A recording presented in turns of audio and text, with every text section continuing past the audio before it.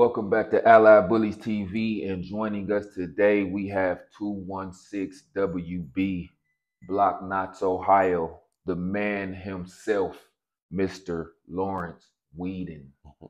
Good morning, man. How you doing today? Good morning. Fine, and you? I'm all right. Like with every guest, I kind of, I like to get a little back history on, how you got into the dog. So if you can explain to the viewers out there, maybe how long have you been into dogs and how long have you been into the American Bully breed of dog? Well, as a kid, we all grew up with dogs, so I had a fond thing for American Pit Bulls. Actually, I didn't even know that they were pit bulls until my grandfather told me. We had a garage full of them, and we used to play with them, and they used to lock onto things, and they performance level as pups was really high, and I was really turned on by that. So when I got older, I started purchased my first pit bull, and I started breeding, and I always been into the discipline of the dogs, the training. To me, what's the purpose of getting a dog if you don't have control over it? First thing for me, I personally, I don't do treat training. My dogs have to listen and do what I ask them to do. If they don't do it, guess what? Just like your kids, put them in timeout, take something away, we come back, we do it again, and then repetition is the key. Because think about it, your dogs just sit around all day waiting for you to pour something into them. So if you don't pour anything into them, that's what you're going to get, and you can't get mad.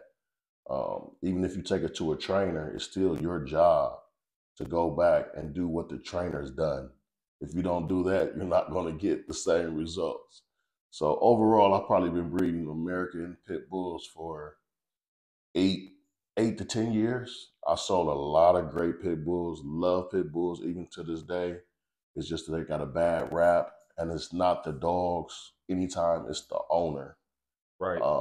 But they definitely have a target on their back. And when you have people that don't do their research, it makes for a bad relationship.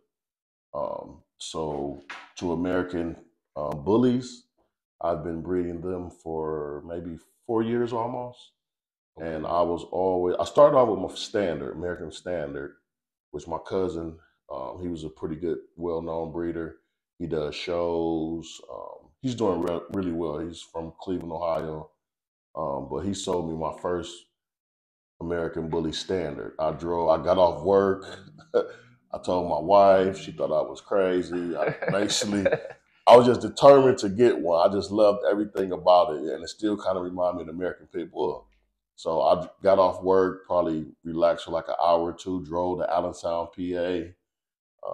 Some things transpired where we didn't meet up at the time we supposed to. And the 12-hour trip turned into about an 18 to 20-hour trip. But I got my bully, came back. My daughter was super excited that we were getting a dog when I brought her back. She was basically like, what is this? This dog was so big. She was scared. And that's when I definitely start spending more time with the dog and my daughter. And she's a big part of 216 WB. Yeah, I'm gonna fix this. I want to put her onto the Okay. camera too. If she Okay. could kind of squeeze in just a little bit there with you. Okay. That way we could get both of y'all in the camera. Um, that's the next thing I was gonna ask you about. I noticed that you have your daughter involved with the dogs as well. How important is that to have her involved with these dogs? That's very important. For every entrepreneurship that I do or try to start up, I want to have generational wealth and growth. So my kids are very important. My daughter lives with me. She interacts with the dogs on a regular basis. She has a passion and love for the dogs also. So she's been hands-on training since she was 3, 4 years old. She used to put the Vaseline on her face in the wintertime, go for the walks in the rain, had the rain boots on. Yeah, I see that. I see when I watch, like I said, I follow you on social media and I watch Okay. nearly all of your videos, and I see her interacting with the dogs, walking at Home Depot, that kind of stuff. So, Yeah. I see it. and she's hands on. Like when I do socialization, she walks the dogs in Home Depot, or she handles the dogs. Like we have envisioned for her to be in a show, and she's going to be a junior Like a handler. yeah, I was gonna ask you I that. didn't push that on her. We discussed it. She watched some videos. She's intrigued by it. So my whole goal is not necessarily to win, to just venture out, get some experience, do a little exposure, and maybe encourage other African American kids that we can do different things besides basketball, football, soccer, volleyball. Right, So that right. was one of the things that I wanted to do. Speaking on training your dogs, I actually I admire the way you got your dogs trained, man. You Thank know, you. I admire it. Is that something that you feel every dog owner should have down with their dog? Is the basic obedience? Yes, in my opinion, you have to do your research just like you buying a house, buying a car. You have to see what fits you. If you definitely don't have time for it, it's probably not a good fit. Um, you just don't want to buy a pet and have them sit around. You should have some kind of basic obedience. I'm not saying canine training, but basic obedience, six, come, stay. But a lot of it starts, and people don't do their research, is with your tools for, especially for American bully dogs or so-called bigger dogs, more aggressive. You have to have the proper tools for the job, just like a regular job. Without your right tools, you can't do the job. So you need a prong collar, number one, not a choker collar. That's a big difference. It does have little prongs on it, not spikes or nothing. It doesn't hurt them, but it gives them resistance to let them know they can't pull. You need the proper chains, not a retractable leash, Right. stuff like that. And it's just really to show the dogs that you're in control. They're not in control of you. But that's where it starts. Without that, in my opinion, you're failing. Okay.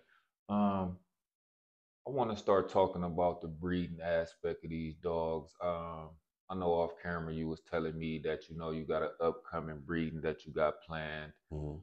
What are some of the things that you do to get a female dog prepared for an upcoming breeding? Pretty much the same routine that I do. Basic obedience, food, getting them ready for a pregnancy, vaccinations. I, I'm real picky about keeping my dog circle small. We do socialization, but I'm gonna succeed and not succeed with my dogs. So I keep my dogs intact. They have a good relationship. They socialize with each other, but just your basic feeding, vaccination, and taking the proper steps. It's things that I've done in the past and some things I didn't do. So definitely getting the vaccinations important, the testing, timing is very important, but the testing is key. Getting your pedestrian, making sure the levels is right. We do AI on top of natural breeding, but everything is in house. I try to use local breeders like the Bully Clinic. He's great. It's another guy on the west side, Larry. He breeds, I think, pockets, but he's well known in the city. And a lot of people go to him from different states also. All right. Speaking of breeding, I noticed like you know now you got some people that you know offer like whelping services where you know you could have a litter, you could bring your puppies and they take them and they whelp them. Do you prefer to whelp your own litters, or would you be open to maybe using a service like a whelper in the future? Absolutely not. I would whelp my own litter. My daughter will help be a part of that. My wife will come down and check on them periodically. But I think every litter is different, and that's really a hands-on experience that I think every breeder should go through. Is certain things that goes on with whelping is really personal. with every pup, with the mother. It's just a hands-on experience I think everybody should go through. And there's certain things that I want to do. I want to make sure they're getting proper sleep. I want to make sure the mother's resting. I want to make sure the nutrition is right. It's just a lot of things that I'm not going to trust other people. And then things happen when you whelp. So if anything happened, I can't put it on somebody else if I technically wasn't there myself. Right. So would you consider like somebody who maybe, all right, they got a progesterone, they went and got an AI, then they went and got a C-section, then they dropped the puppies off to a whelper. Would you consider somebody like that to be a breeder? Would you call them a breeder? Oh, that's a Yeah. tricky question. I guess. I mean, you have to go through the whole process. I mean, if you whelp your litter, whether you were successful or not, you went through the process. They took all the proper steps. So yeah, I would call them a breeder. Okay. Um, what are some of the things you do to get prepared for the newborn puppies, before the litter even drops? Like, what are some of the things you do to get prepared for these new puppies? Just materials, definitely.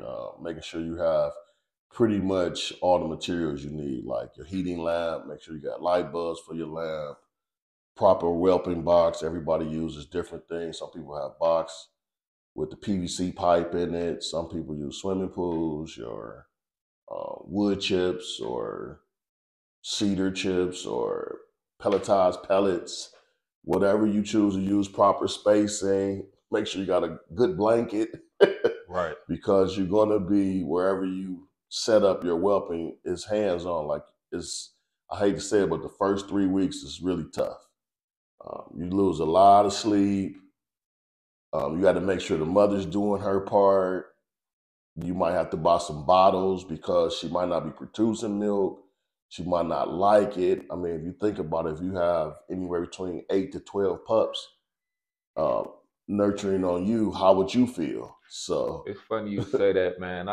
I was looking at a guy who had like 12 puppies, and I was thinking that to myself, like, mhm, man, he got a job on his hands. right, Because having 12 puppies, it's a lot, it man. Like you is. said, you gotta sometimes the mother might not be producing enough milk, and you gotta get in there and You you got a gotta, bottle feed. supplement that, and Yes, that's yes. rough. You got to have those bottles. 'Cause we've done it. My daughter's helped me. We've bottle fed, and then you got to make sure that even with the bottle, that the proper milk is coming out, the flow of the milk, the nipple or the hole isn't big enough. You might have to squeeze it, force feed. It's a lot with whelping. Right. Speaking of like what you just said about, the flow of the milk coming out of the Hmm. nipple, that can lead to aspiration problems as Yes. well. Like, and that's something, you definitely Right. don't That's what want. I'm saying. That's why I said it's better, in my opinion, to whelp your own litter so you can have hands-on training. You can see and acknowledge everything that's going on so you don't blame anybody if anything happens. Because unfortunately, when you have puppies in a litter, I hate to say it, you normally lose one or two for various reasons. You can do everything to the best of your ability, and a puppy or two just not going to make it. Right. Even with that being said, some people keep. It's different for everybody. Some people keep the mother. I've seen people keep the mother in the whelping box, which to me is wow. That's insane to me. But my hat goes off to them. But with one of my females, the first litter, she always wanted to be in there. I had to get her out, separate her. Then it got to a certain point where it was just overwhelming for her, and she didn't want to come back. Right. But the next litter, after 3 weeks, I pulled them off, and she couldn't wait to get away from them. It's funny you said that the last litter that I actually had with my puppies, the female, like you said, she wanted to stay around the puppy Hmm. so badly, and I would separate them. Hmm. And I had separated them one night and put her up in the crate, and I came down maybe like 2 a.m. in the morning. Hmm. She had broke through the crate and was in the inside the whelping box with the puppies though. Wow. So I'm Yeah. like, yeah, that's Every mother is different, but they need that rest. They need to get their nutrition up. They need that separation. The puppies got to learn how to so-called progress, be independent, and puppies need their rest. right, But you got to think about it. If you just leave the mother in the whelping box or whatever with the litter, and the puppies have access to eat all day, they sucking the nutrition out of her all day. Literally, they're sucking her dry, and she can die. right. And you don't want no overweight puppies either. And I know a that's lot of guys they think of these of American Bully and everybody want this big chunky puppies off the rip and all of that, but you can have overweight puppies as well from that. exactly. And your puppies will let you know when they're full. They're gonna fall asleep. Once they fall asleep, let them rest. Right, Don't wake them up. That's why I said every litter is different. Everybody breeds different. Whelp litter is different. You know, someone told me a known breeder said every 2 3 hours you got to feed them, which is insane. Like, and I tried to do it because it was my first time whelping, and it drove me crazy, drove the mother crazy. And as we went on, weeks after weeks, we learned that we can go a little bit longer. By the time we had the second litter, it might have been every 4 hours or whenever they woke up. They might have woke up and played, was a little antsy, but rest is really key when you whelping those litters too. They need that rest. right, right. Um, do you have like people make different kind of like mush for the puppies when they get off the mom and all of that?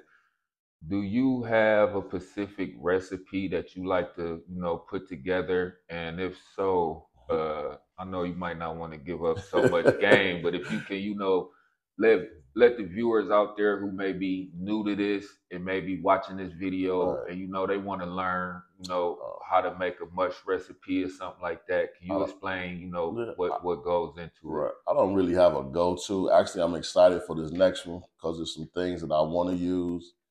And I like natural foods versus buying like the dine and stuff like that. In my opinion, that's no good.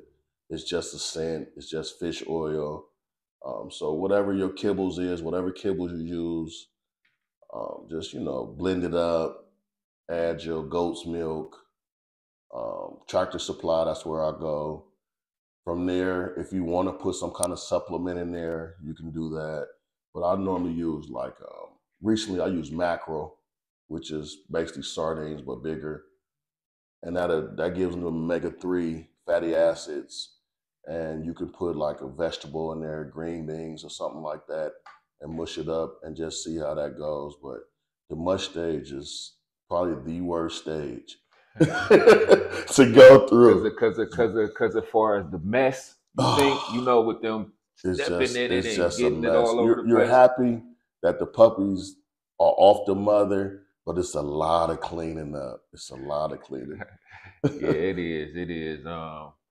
Like I was saying, like you got puppies stepping in it. Then you uh, gotta, you gotta, you gotta watch out for that too. You gotta make sure that the area that they it's eating in the clean. environment is clean. Cause yeah, they gonna step in that food, and you don't want nothing getting in there and they And ingesting that. and the fact that you said that, that's why I say whelping your own litter is key, where you can't blame that on somebody else. Right, right. Cleaning the litter is tough.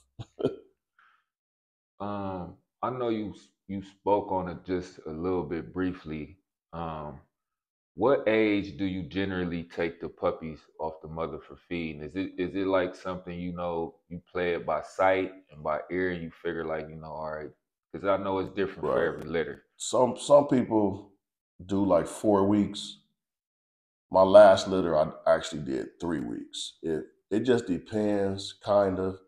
If you have 12 pups, 10 pups, that's a lot for the mother.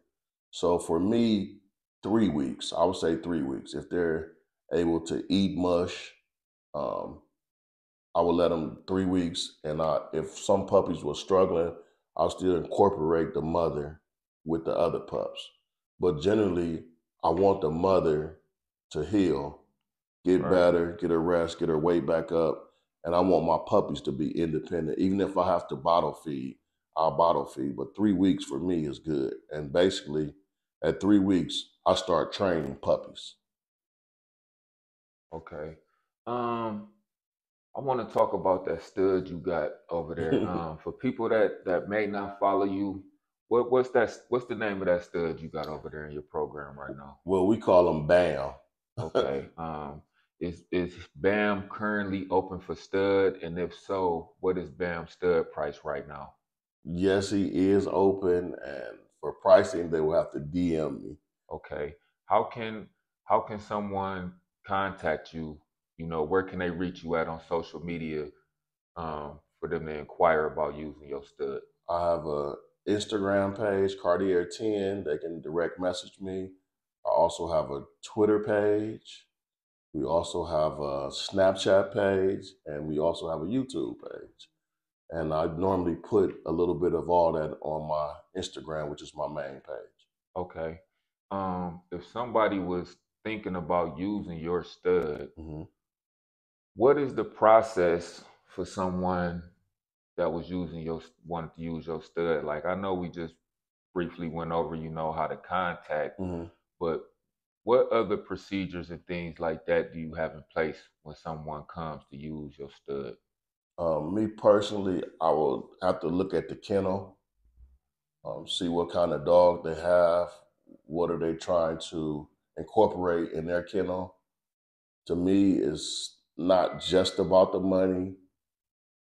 I really want to produce great dogs. If someone's using my dog, naturally they're probably intrigued by his bone, his muscle tone, his drive. So I would think that they're probably lacking something like that. So that's why they would use him.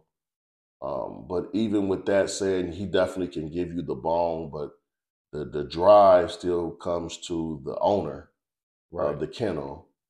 And I think that's something that kennels and other breeders are not being honest with telling new time breeders or kennels when they use a stud or get a pup. You still have to put the work Right. Speaking of the bone on that male stud you got, in. Bam Bam, he has incredible bone and incredible muscle on him, man. Just recently, I saw that video you posted. I think he was eating, and I had commented on it. Mm. Um, the muscle that was just popping out on that boy, man. When I was watching that video, I was like, whoa, you know. And for this, what a lot of people don't know too, like videos and pictures do these dogs no justice. Nah, So for me to see that in the right, video, right, I'm like, if I right, see this dog in person, I right. just know, Oh you yeah, know, you're more than welcome to come see it's him. gonna But be that's incredible. that's one of the things that I started doing more. Trying to do a couple videos where you actually can see him moving, so I can show that it's no Photoshop. It's my dog. It's our Right, environment. But a lot of things like people say phenotype, which is important, but nutrition is definitely important, but it's really exercise. right, That's one of the key things that I try to do with my dogs. Just like if people say, if your uncle or my father's naturally big, you might think it's hereditary, but at the end of the day, if you don't put the work in, it's not going to pop. right, right. So exercise is really key with my dogs. We exercise everybody. Everybody got a different level, but for the most part, all the dogs have a high level. Yeah, but see, you know, like you said about the training, it's also a reflection of the owner to a certain degree because I know you train your dogs. I'm pretty sure you got some type of training background yourself, far as like you Yeah, exercising and hmm, training and you're right. working out and doing this. So it kind of, you Right. know, people that's into that kind of stuff they self, they Hmm. kind of tend to train their dogs because like I like working out. You know what I'm Hmm. saying? I don't look at it as like a job or Right. it's something I like to do. Hmm. So, you know, I train my dogs as well. So I think kind of like, you know, your dog a lot of times is somewhat a reflection of yourself too. So you That's got people that got lazy dogs, 9 times out of 10, that owner may be lazy. right, and that's true, and that's one of the things that you just said with the American bullies. I mean, you can make any dog what you want to do with it, but it's up to you. But the American Bullies, they do have high drive, just because, and that was one of the things that I just couldn't believe, because people think because they're a big dog, they can't work, they can't do certain things, and like Mr. T said, I pity the fool. Right, right, right. These dogs, they're dogs. All dogs have high levels. You just got to bring it out in them. And like you said, for the most part, it is kind of a reflection of you. It really is. I was in the military. I work out. Yeah, I fall off every once in a while. I know how to meal prep.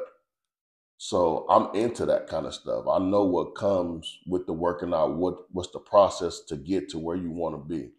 And I love seeing the results when you put the work You could see the reflection of that in your dog, though. in. What you just said, like, you got a military background, you uh, like to work. You could see that mhm. in your dogs. Anybody that been following your page and watch you and your dogs, you could see that. That's a reflection of you and your dogs, you know.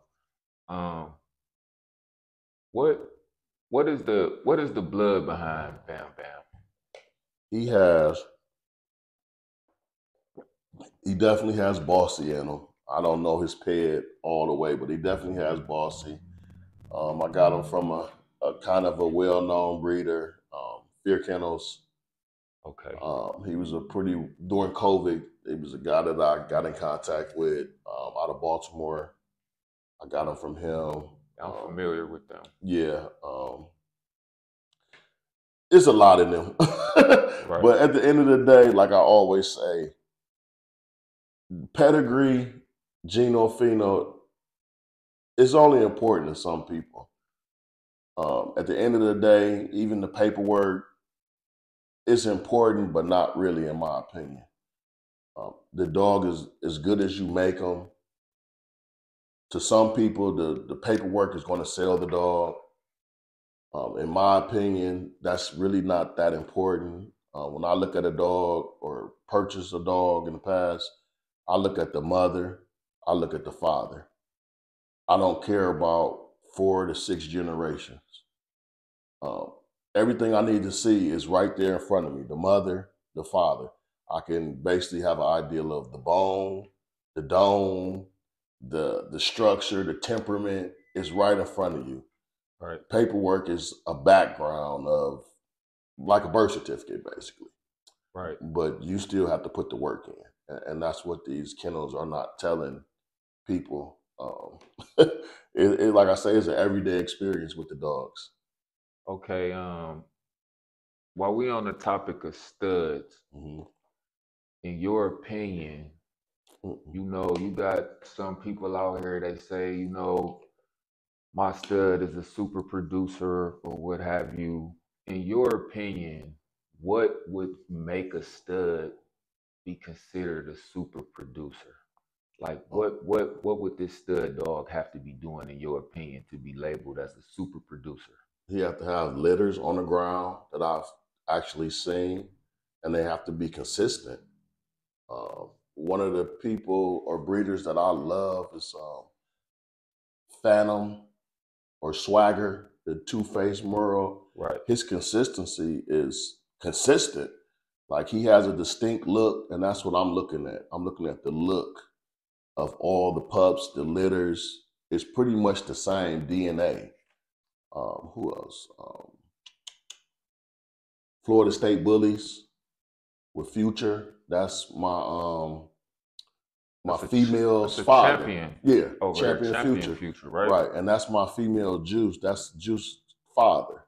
Oh, So okay. I look at the consistency of the litters, and that's to me what makes a great stud. Just because he looks good don't mean he's a good producer. You have to see what he actually produced. Right. And just follow, like, you can follow the bloodline. Right, because you could have two males from the same litter, Hmm. and one may produce over and over and over again, and the other male from the litter may not produce. He may not even throw none of his qualities on the Right. dog. It's consistency for me, just to see what they produced.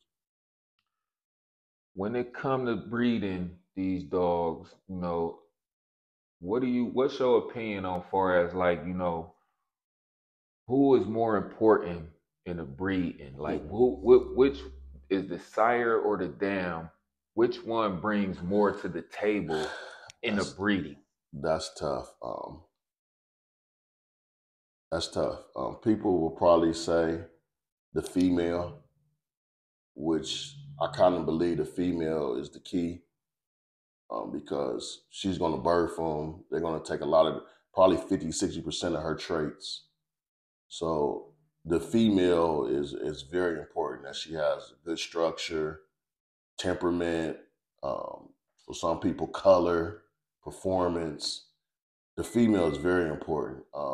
The male, on the other hand, I hate to say it, is just a donor, basically. But when you do your breeding, you want to compensate the female. I can't have a female with a 25-inch head, great bone structure, and get a male with a 21-inch head. So it has to make sense if you Right. want to. But I mean, it's still, at the end of the day, it's in God's hand, but you still want to try to pair them up where you can be successful. Right. You want to match up two dogs that, kind of are the same Right. visually, Hmm. but one may be lacking something that the Right. other one, And got. that's that what you just said right there. If the dog is lacking that much, then you might not want to breed those two dogs. Right. If I have one dog with a 25-inch head and the other dog has a 21-inch head, that might not be a good breed. You Exactly. might have a 30-70 litter Right. where Right. you got a bunch of big structured dogs with little heads. Right. So you kind of want to match it up really close. Like my boy Bam and Juice, they compensate each other. My boy has better muscle structure. He's a little shorter, but the heads are pretty much equal. Actually, my female is bigger than my male, but that's a great thing. They average it out. Right. So either way it go, I'm not going to lose, I believe, with this breeding, because you're going to get bone and dome. When is this breeding planned to take place? We're just waiting for the cycle, the heat cycle. So Okay. hopefully it should be in heat sometime this month. Oh, okay. Soon then. Hmm. Um, what do you typically sell puppies for? And can you kind of explain why the price would be what it would be? And that's something that I discuss with people. But I'm not out here to break people. I will do payments, but that's something that we do, discuss Behind with the closed doors, correct? behind closed doors, and everybody budget's different. You know, reason why I was asking, a lot of people don't understand. Like, you get people where they contact you for a puppy and you tell Hmm. them a price, and sometimes it's whoa, Right. that's a lot of money, or Well, people don't understand what goes in it's a behind the scenes to be able to bring these puppies. right. I mean, it's a lot that goes into it. I mean, just the preparation. Just imagine here in Ohio, Cleveland, if you got to get a C-section costs $3,000. If you don't schedule a C-section and you have to do emergency C-section, that's $3,500. That's $3,500 you're starting in the hole. So you can go off of that alone. We're not even talking about 8 to 10 weeks of nurturing, neutering the dogs, getting them ready, your food, your cleaning materials, whelping box, your time, your training. So you can visualize a price in your head just off of those facts. People don't understand, like, you know, like me, I don't breed a lot. Mm-hmm. So you got years and years of you feeding these Mm-hmm. dogs, you deworming these Mm-hmm. dogs, you vaccinating these dogs, you out there cleaning up dog poop behind these dogs, you still got a job you work. It's a lot that go Right. into dealing with these dogs. So, if I produce an animal out of all of this hard work and dedication that I'm putting into what I got going on, there's no way that I can sell you a puppy for $500. And it's not because, it's Right. not about the money, far as Right. like I'm just trying to get rich. That's why I Right. need this price of this. is no, you paying for quality, you paying for my time, Hmm. all of that, goes into the Right. price of a puppy. You just gotta have a firm price and just know your worth. Like you said, everything that you said is true. Your time, training, vaccinations, food, cleaning. It's a lot. You work, come home, take care of the dog. Some people have to take vacation time to whelp litters. It's a lot that goes into it. So you just gotta just know your worth and just stick to it. Now, I know, what is the process if somebody was getting a puppy from you? Somebody contacted you today and said, "Hey, I watched the video. I know you got an upcoming breeding going. What is the process for them to be able to even purchase a puppy from you?" Um, I kind of screen them. This up and coming litter, I'm trying to produce something really special, and I want responsible people with the dogs. That's really important to me. You kind of want to keep up with your dogs, your litter, pups, whatever you want to say, and which you always can't. But you just want responsible people with these dogs. Hopefully, they followed us, learn some things from us. If they want to contact me on breeding or training tips or feeding regimens, I have no problem with that. But at the end of the day, it's still a business. So deposits are the first thing. Everybody said they want a pup. Right. So, at the end of the day, the deposits are important. And that's the beginning of it. Okay. Um, is it a is it a is it like a contract or anything like that you have people also maybe sign or go through or I can do contracts, but most of the time it's personal. My page is the same. They have my number. Some people know my address. It's really personal. We can do contracts, but in my opinion, once you sign over the paperwork, the ABKC paperwork, it's your dog. right, right, It's right. your dog. What are you aiming to achieve in your next couple of breedings that you got lined up? Like, what are you aiming to do? Honestly, I just want my own um, bloodline, hopefully, pet, own bloodline of pedigree. I'm aiming to have, I want my kennel to be known as great temperament, well, all around dogs, family oriented. I want my customers' grandmother or mother to be able to walk the dogs comfortably. So I'm trying to have trained puppies that I'm getting rid of. I want them to see my daughter interacting with the puppies so their kids can interact with the puppies. I don't really show the protection mode, but that's really key. Your dog has to be able to protect your house, your wife, your kids. So when you have a relationship with your dogs, there's certain things that your dog's going to do for you. So I just want to produce well all around great bullies that people are well educated on and see that this is a time process. It's not something that's going to come overnight.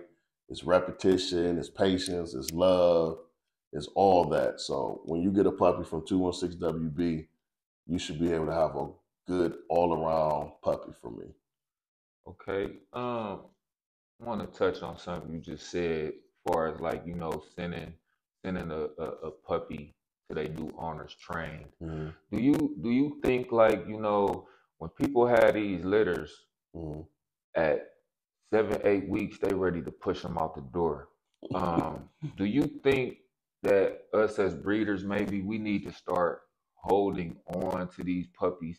I mean, I know everybody don't have the space and things like that, so they can't keep a whole lot of dogs. But do you think we maybe need to start keeping on a hold of these puppies maybe to 12, 14, even 16 weeks maybe just to do just that, make them more trained, be already more trained a little bit, before they get into these homes and these owners take a hold of these dogs. What's your opinion on As a breeder, I would say no. that? 8 to 10 weeks. 10 weeks is After 10 weeks, you're ready to let them go. 10 weeks, you're ready to let them go. Whatever you poured into them is what you poured into them. 12 to 16 weeks, you're not even dealing with a puppy no more. Right, right, That's right. another person to feed, clean up, more responsibility.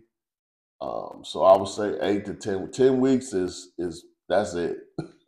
10 weeks, get them out of there. Whatever you train them, hey, you can call me if you need some piggyback to do some more training. But as a buyer, you have to know what you're getting. So I think the buyer has to know that you got to keep incorporating this training. I don't think. I mean, we can keep 1 to 16 weeks, and you buy a puppy from me, and you don't do anything after you get the puppy. So the buyer has to know what they have to do once they, purchase the puppy. Right, right. Um, I've been hearing like, a lot of in the XL bully community, I've been hearing like, a lot of talking like, that the XL bullies they lacking like the Hmm. breed type, they saying like a lot of XLs, they got that more mastiff look. Some of them, some of them too terriers, some of them this and that. Um, do you feel that the XL bully is lacking breed type? And if so, in your opinion, what do you feel can be done to bring more breed type to the XL bully? Uh, and that's a question kind of, it's a personal opinion, because standards, if you go by standards, what's the standards of a XL bully? You got two dogs that make up one dog, which is generally a mutt, if we're going to be honest. Standards only really make sense or even mean anything when you're in the show, because you need certain standards to get in a dog show. Without those standards, your dog doesn't even get into the show. So, in my opinion, it's just a vision that you have. Everybody's trying to create something. It's a market for everybody and everything. If you're happy with what you're creating, more power to you. But if you're doing a show, it's standards according to the ABKC. So you have to have certain amount of American Pit Bull Terrier. You got to have certain Bulldog. So standards is just what your vision is as a kennel or as an owner to me. Okay, everybody that come on the show, I ask, whether they XL bully breeders, exotic bully breeders, French bulldog breeders. Name some of your top XL bullies in the game right now, In my opinion, in your opinion. like I said, Swagger Kennel, Phantom, like I said, Florida State, Bossy Kennel. It's the guy Lolo Bullies. We got Bossed Up Bullies. We got a guy in Atlanta, Monster. I think it's Money Monster Bully out of Atlanta. It's so many. Right, It's right. so many. Like, in my opinion, it's a lot. They've been doing it for a while. They have a great following. Those kennels that I named, to me, they just have consistency. All their productions is pretty much the same. You getting the same quality. It's nothing that's really not good quality. The puppies look amazing. The parents look amazing. The temperament is amazing. They're taking great shots. They're taking videos. You can see them move. You can go visit them. So that's the ones that I really like. It's like I said, it's a lot of breeders out here, a lot of nice kennels. I try to keep up with certain ones, but to be honest, I'm in my own lane, trying to create my own vision. But I do incorporate and take advice from other kennels, but I'm trying to do my own thing. Right, right. Um, what advice would you give to new breeders? Or as maybe if a young man got up under you for maybe some mentorship, what advice would you give to some young breeders out here, man? Do your research. Do your research. Make sure the bully fits your personality or whatever kind of dog you're getting. Make sure it fits your personality. Make sure you have time, definitely, the space, patience, money. Just overall, the time is important because you just can't let the dog sit around all day. Um, like in the wintertime, I shovel my backyard. I seen I that. make a path for my dogs because if you think about it, you don't want to walk in 3 to 4 inches of snow. Right, Neither do the dogs. And then right. guess what? The dogs don't want to go out in that. They don't want to use the bathroom. You can't get mad at them. So it's a sacrifice. You have to be consistent. And I think your dogs pick up on stuff like that when you show them that we in this together. Um, they perform for you better. They listen to you better. I do a thing where kind of slacking off, but every night for 30 minutes to an hour, I just have my dogs relax and we just kind of play or have them just lay down, do a couple commands. But it's our downtime, chill out time. But just let them know that we're all in this together before they actually call it a night. So the time and the patience is real important for anybody who gets a dog. All right. Is it with how often do you deworm your dogs, and is it any particular dewormer that you like to use? As a puppy or as an adult dog.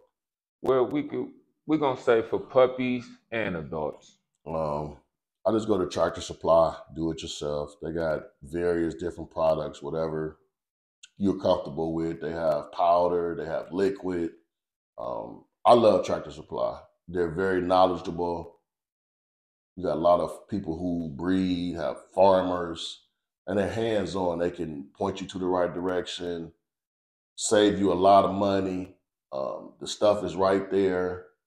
And you just follow the guidelines. If it's say 3 to 6 weeks, 12 weeks, a year, whatever the guidelines is, that's what you go. You can never really go wrong with deworming, especially as a puppy. Um, I forgot. It's been a minute since I had my last litter. I want to say it's 4 weeks, maybe. Could be wrong.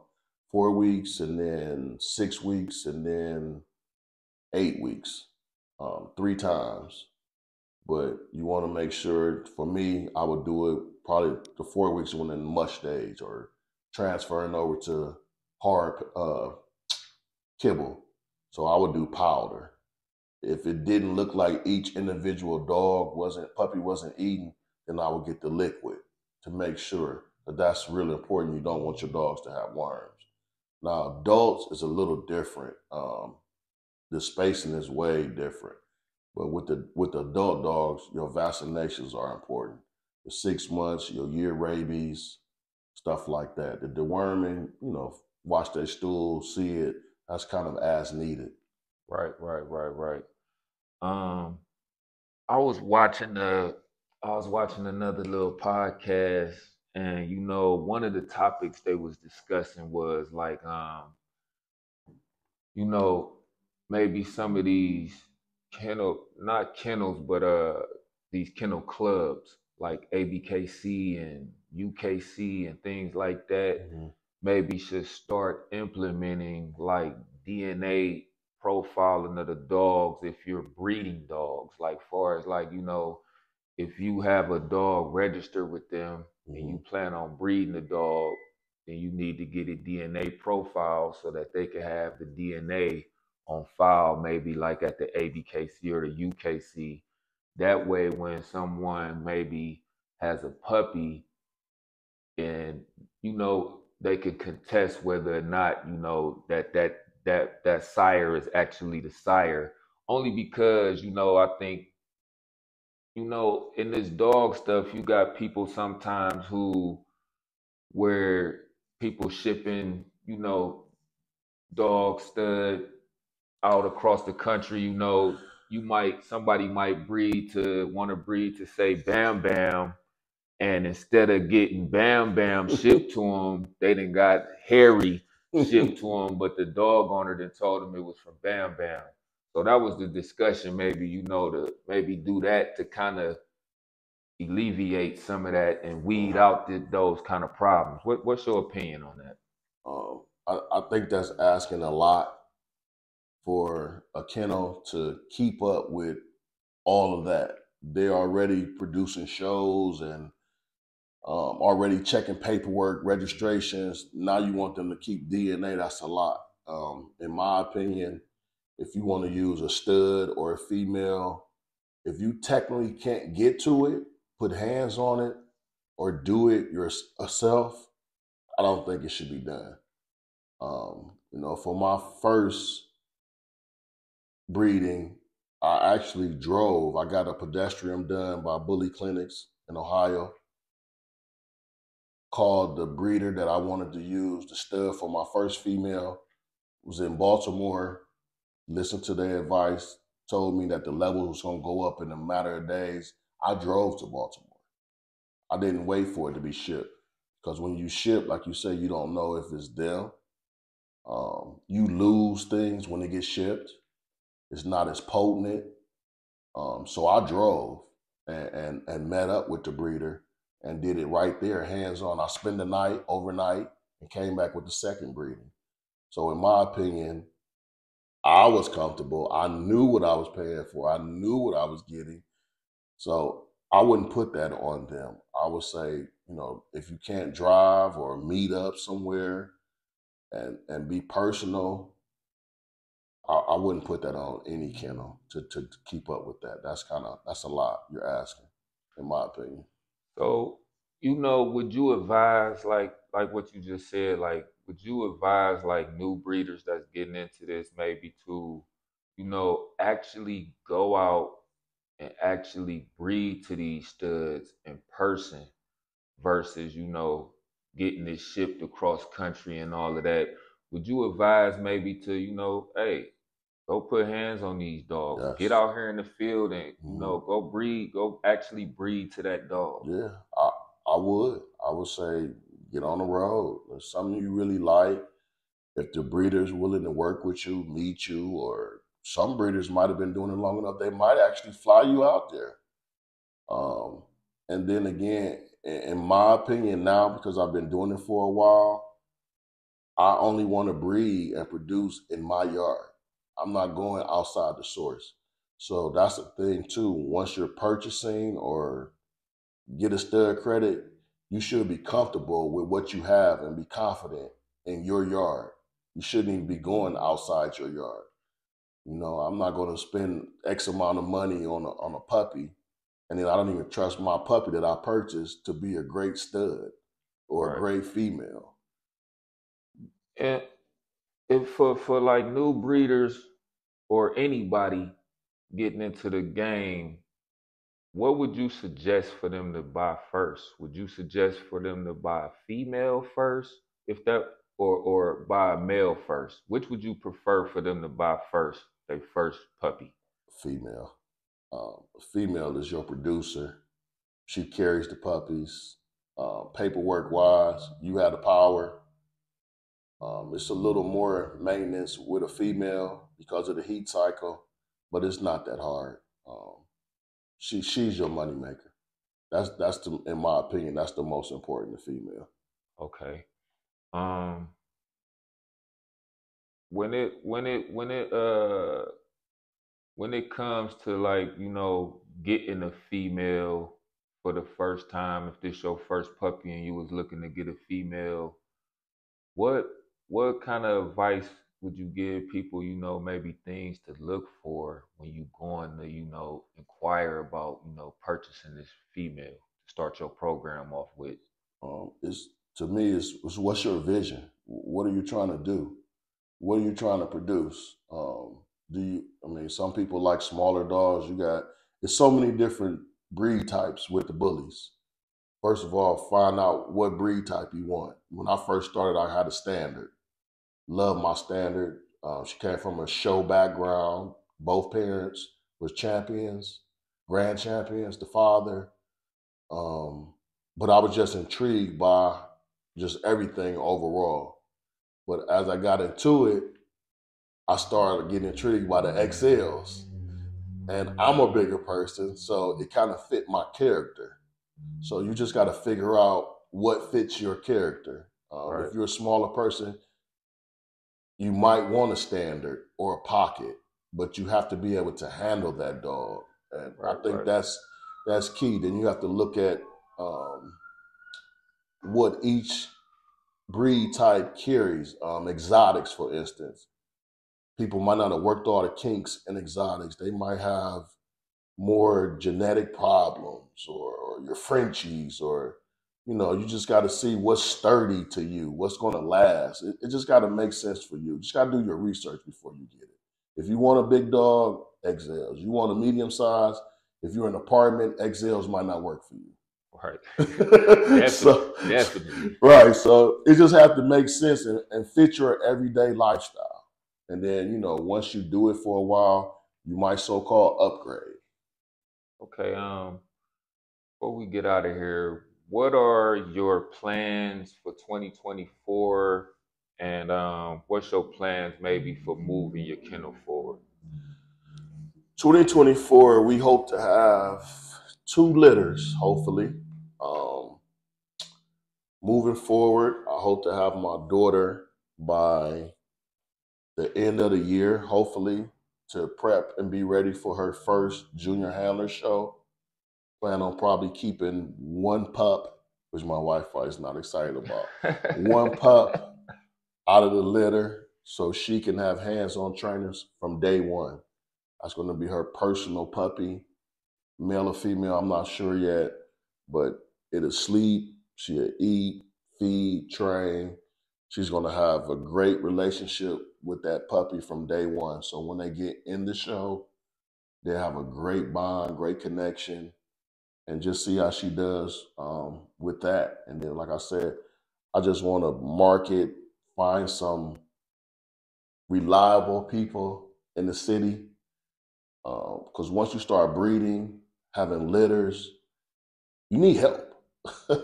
So I do have another person, Kennel, Merritt Kennels, Chris Merritt, him and his wife. So just say, for instance, and that's another thing you have to keep in mind, the more dogs you get, the harder it is, more time, it's harder to do things, especially if you got a family, go out of town. Everybody don't want to put their dog in board and train. So if you have a team, somebody that can actually watch your dogs while you say go out of town for 2 days, 3 days, that's a great thing to do. So you have to consider all this when you have that. And we were fortunate to be able to trust each other, and we were able to go somewhere, they were able to go somewhere, and we watched each other dogs. So that's real important. That's something that I didn't consider or even know about when I first got the dog. I didn't think about, well, we might take a trip. Who's gonna watch the dogs? Because I did put one of my dogs in a boarding house, and it was uncomfortable because it's a different environment for them. I'm not saying that the people are bad, but it's just a different environment. It's like dropping your kids off somewhere and they don't even know the people. A lot of what you just spoke on, people that don't have dogs and they, oh, I want a dog, I want this many dogs, and they Hmm. don't understand what you just spoke on. When you got multiple dogs, Hmm.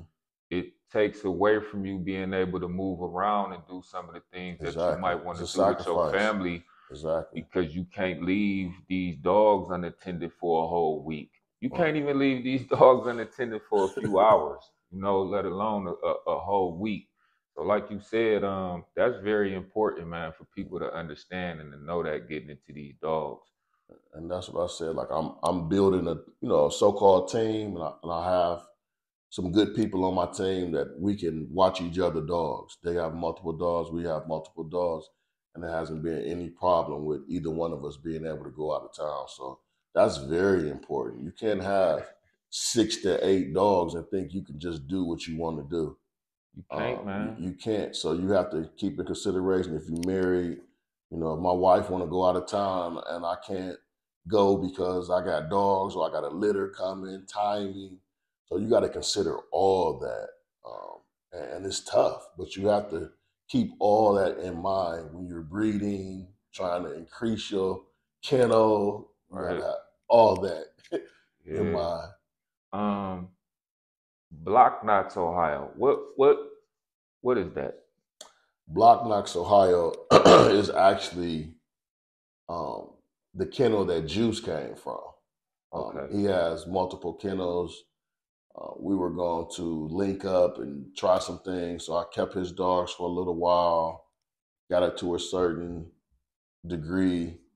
Um, Kind of didn't work out, so we kind of parted ways. But Right. he's a great breeder, great kennel.